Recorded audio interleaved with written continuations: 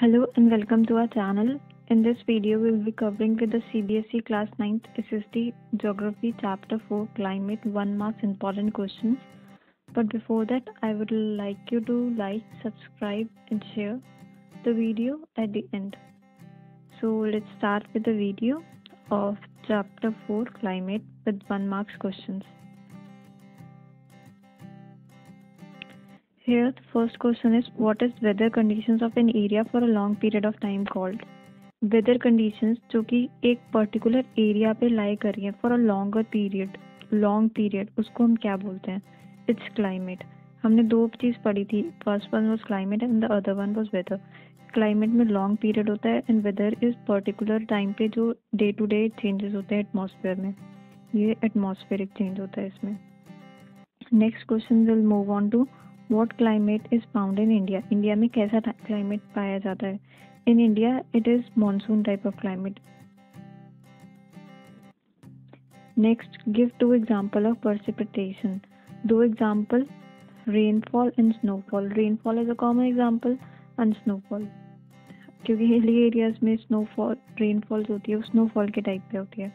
तो rainfall and snowfall are the two examples of precipitation. Next question, in which state house are built on slits? कौन सा India का ऐसा state है जिसमें हाउसेस स्लिट्स पे बने होते हैं? Slits is a special types of houses जहाँ पे फ्लडिंग की वजह से आपको स्पेशल प्रोटेक्शन दी जाती है. फ्लड प्रोन हाउसेस बोल सकते हो आप उनको. That is found in the state of Assam. Next question 5, give two factors that affect the climate of any place. कोई भी ऐसे दो फैक्टर्स बता दो जो क्लाइमेट, एक पर्टिकुलर प्लेस के क्लाइमेट को अफेक्ट कर रहे हैं. लैटिट्यूड, एल्टीट्यूड, इसके अलावा pressure and winds. So latitude and altitude, here are the two examples. Question 6, what is extreme climate? Extreme climate क्या होता है? अब गर्मियों में extreme climate will be very hot. In cold it will be very cold. In winters it will be very cold. तो यही बताया यहाँ पे, it means very hot during summers and very cold during winters. यानी कि हमने summers में बताया extreme क्या होगा और winters में बताया extreme क्या होगा. Next question, which force is responsible for deflection of winds towards the right in the northern hemisphere? अब northern hemisphere तो पता होगा, ये equator. This is above the portion is northern hemisphere and below the portion is southern hemisphere. अब ये portion northern hemisphere में deflection of winds towards the right को हम क्या बोलते हैं? मतलब किस वजह से होती है? It is because of the Coriolis force. Next question, from where the western cyclonic disturbance originate in winter? Winters में western cyclonic disturbances कहाँ से आती हैं? It is from the Mediterranean Sea. Next question, what does ITCZ stands for? या फिर ITCZ की full form क्या है? It is Intertropical Convergence Zone.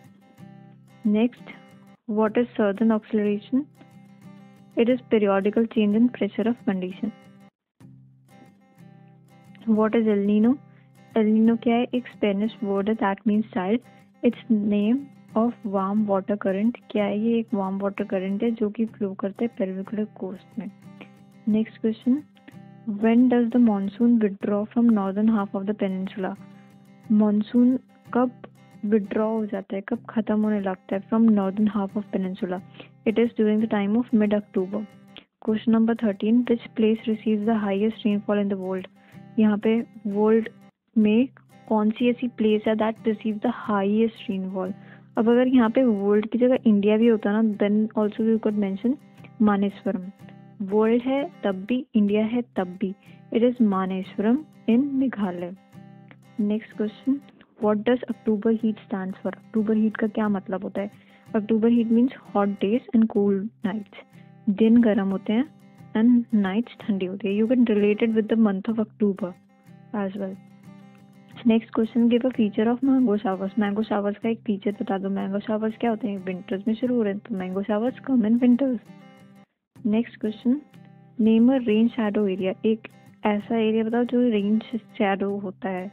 It is Deccan प्लेटू. What is climate? Climate क्या है? You can explain the definition of climate as well. Climate is the total of weather conditions. क्या है? सारी वेदर कंडीशंस का total है and variations of an area for a long period of time. क्या है? variations in an area. जो हम climate variations देखते हैं वो for a long period of time, यानी कि continuously day to day changes नहीं हो रहे, it is for a long period of time. It includes study of temperature, rainfall और एटमॉस्फेरिक प्रेशर्स एक्सेट्रा. और किस किस चीज़ पे डिपेंड कर रहा है ये क्लाइमेट? टेम्परेचर पे, रेनफॉल पे, एटमॉस्फेरिक प्रेशर पे. Next question, question number 18. What is whether? Weather क्या है? अभी हमने पढ़ा यहाँ पे क्लाइमेट क्या है, लाइकवाइज वेदर क्या है. अब क्लाइमेट तो देखो यहाँ पे लॉन्ग पीरियड था, बट हमने पहले भी पढ़ा है कि weather is for shorter period of time. तो weather refers to day to day changes, जो एक दिन से दूसरे दिन में हम जो चेंज नोटिस करते हैं इन आर एटमॉस्फेरिक कंडीशन. कहाँ पे? अपनी एटमॉस्फेरिक कंडीशंस में. इट ऑल्सो इंक्लूड्स, अब ये किस चीज़ पे डिपेंड करता है? Temperature, rainfall and atmospheric pressure. Next, what is लू? लू क्या है? लू are strong gusty hot and dry winds. Next 20th question, what is the full form of ITCZ? ये पहले भी आया है क्वेश्चन. ITCZ क्या होता है, फुल फॉर्म क्या होता है? It means inter tropical convergence zone. So these were all for the chapter 4 climate. 1 marks questions, important 1 marks question as prescribed by CBSE. Hope you like the video. Thanks for watching the video. Do like, do share, and do share it with your friends as well. Thank you for watching. Till then, see you in the next video.